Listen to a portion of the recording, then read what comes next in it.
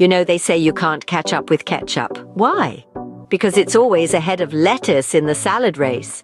Now that's a saucy pun to get us started. Welcome to the wonderful, whimsical world of ketchup. Today we're diving into the delightful and somewhat sticky journey of how this beloved condiment transforms from a humble tomato to the king of your burger. So buckle up as we squeeze out the secrets of making ketchup. Ever wonder how a dignified tomato ends up as a red, saucy, tangy delight we call ketchup? Well, let's dive into the transformation journey of a tomato, which is anything but ordinary. It all starts when our plump, ripe, and dignified tomatoes are handpicked with love and care. Think of it as the VIP treatment before the roller coaster ride.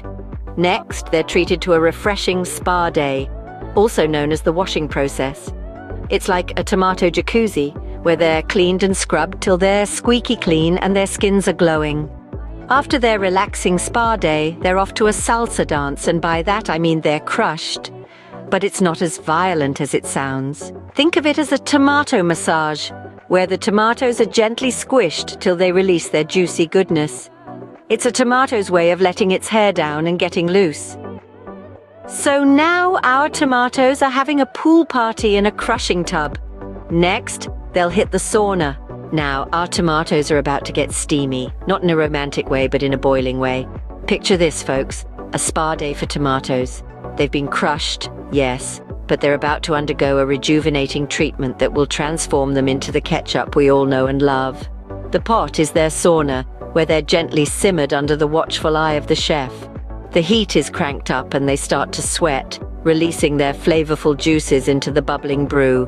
It's like a deep tissue massage, but for tomatoes. They're getting pampered, treated to the kind of heat that makes them relax and let go of all their tensions, all their solids. And oh, the aroma! It's like walking into a tomato therapy session, where each one is pouring out their heart, their flavor, and their essence, creating a rich, deep, tomato-y goodness. So, our tomatoes have had their hot bath, and now they're all mushy and ready for the next step. What's next? Are our tomatoes ready to become the star of the show? Not yet, they need some bling first.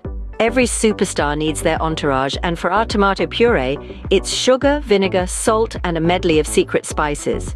They join the party, turning our once simple tomato puree into a flavorful fiesta. Sugar adds the sweet notes, like the melody in a song, while vinegar belts out the tangy harmony. Salt, the steady beat, brings balance, and our secret spices, well, they're the surprise guest artists, adding depth and complexity to the mix. Now it's time for the bottling bonanza. Imagine this, a fashion runway. Our ketchup, now seasoned and savory, struts its stuff down the conveyor belt. It's the star of this show, the supermodel of sauces. It's not just about filling the bottles, it's a performance, a final strut before the grand finale. Each bottle is filled with precision, the ketchup cascading in like a red velvet waterfall. A cap is then placed, the ketchup's crown, and sealed tight. The label, the ketchup's haute couture, is then wrapped around, completing the ensemble. And there you have it, from a humble tomato to a bottle of ketchup, ready to make your fries fancy and your burgers better. Remember, life is like ketchup.